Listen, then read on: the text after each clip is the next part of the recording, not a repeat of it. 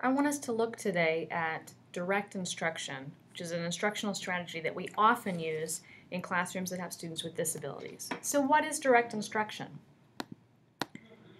Direct instruction is an explicit, teacher-directed model of effective instruction developed in the 1960s. Direct instruction can be distinguished from other models of explicit instruction by its focus on curriculum design and effective instructional delivery. Direct instruction provides students clear instruction at their skill level so that they can master content and strategies that allow them to learn at a faster rate than traditional methods. Direct instruction is one of the most important strategies for teaching students with disabilities. It's recommended by Kentucky's IEP and Lesson Plan Handbook. It's supported by behavioral theory. Students are learning basics and application and higher order skills. It's teacher-directed and it is explicit teaching.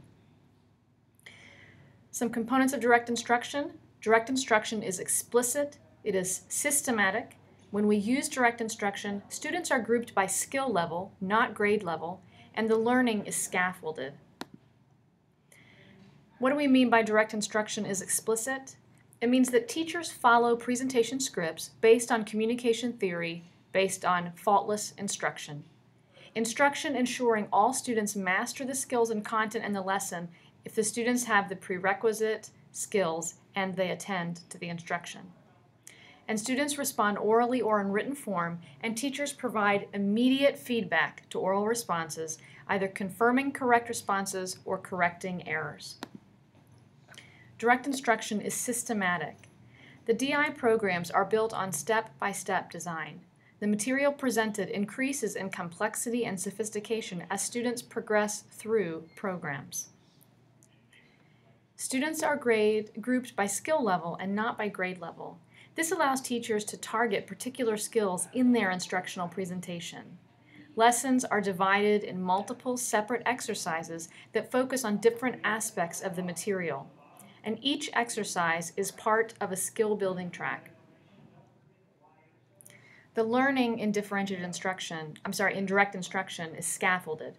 Students receive direct modeling of rules and examples when these are first introduced. Students perform tasks after they have been modeled. As students progress through the instructional sequence, they become more independent. They apply what they've learned to unique situations, and then they review skills and content periodically to make sure that they've met mastery.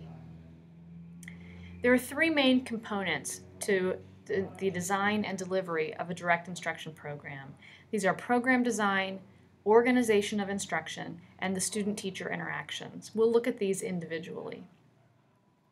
With program design, there are 5 components. First, careful content analysis that promotes generalization. This is where we teach the big ideas of instruction.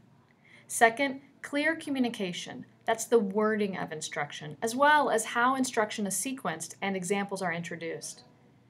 The third is clear instructional formats. This specifies what teachers are to do or say and what responses students should produce.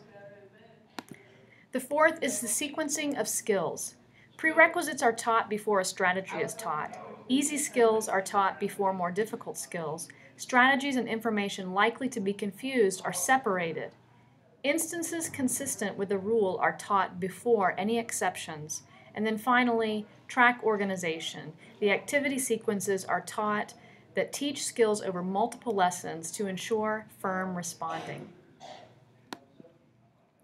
Within organization of instruction, this centers on A, instructional grouping. We use flexible skill grouping as compared to tracking.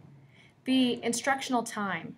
Increasing academic learning time. The students are engaged with high success rates. And C, continuous assessment. We're providing ongoing in-program assessments to inform our instructional practice. The final component are student interactions.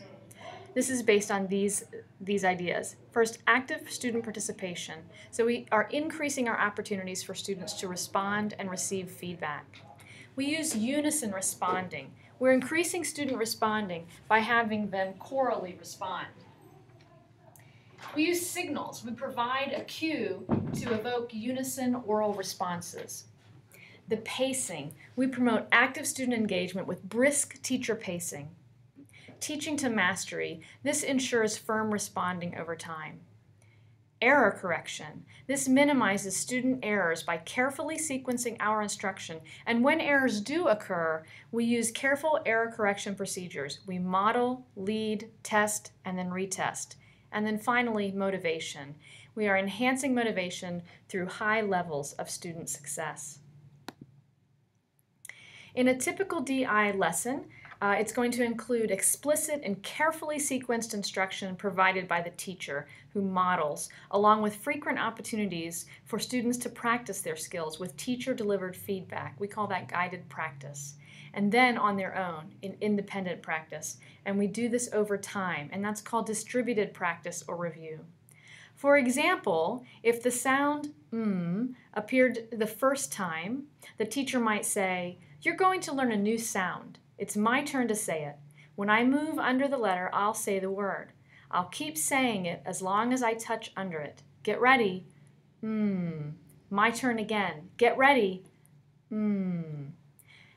This teacher-modeled instruction would then be followed by student practice opportunities. For example, your turn. When I move under this letter, you say the sound. Keep on saying it as long as I touch under it. Get ready. And then the students would respond. And then the teacher says, again, get ready, and the students would respond. If an error occurred during instruction, the teacher would model the sound, my turn, use guided practice, say it with me, and have students practice independently. Your turn, get ready. A starting over would be conducted based on this error. This might include starting over at the top of a column or row of sounds so that the students get increased practice on the M sound.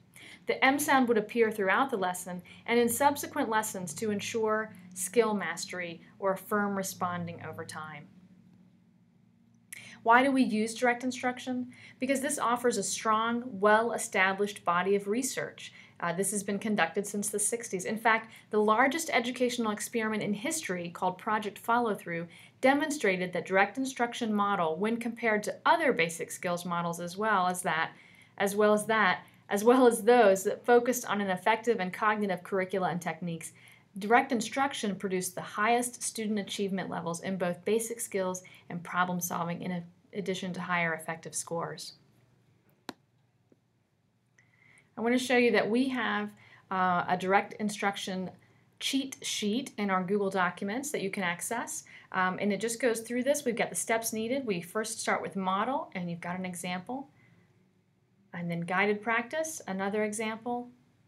Independent practice, another example. And then we have multiple examples here. Okay, so you can access this in our Google Docs from our Blackboard site. And then also, let's just look at a short video of this classroom. Let's take a look at the definition for setting. It says, time and place in which the story occurs. Time and place in which the story occurs. Let's read this together. Setting, time and place in which the story occurs. Let's clarify that. So when I'm reading a story and I'm thinking about setting, I'm going to be reading about time. Everybody point to your watch. Time and place. Location in the story. B's tell A's. What is setting? In a complete sentence. You have 5 seconds. Go. 3, 2, 1. What is setting? Josue.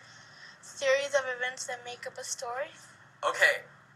That is the definition for plot, Josue. I'm actually looking for the definition for setting.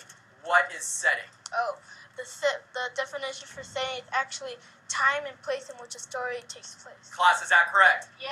Josue, that is exactly it. That is the definition of setting.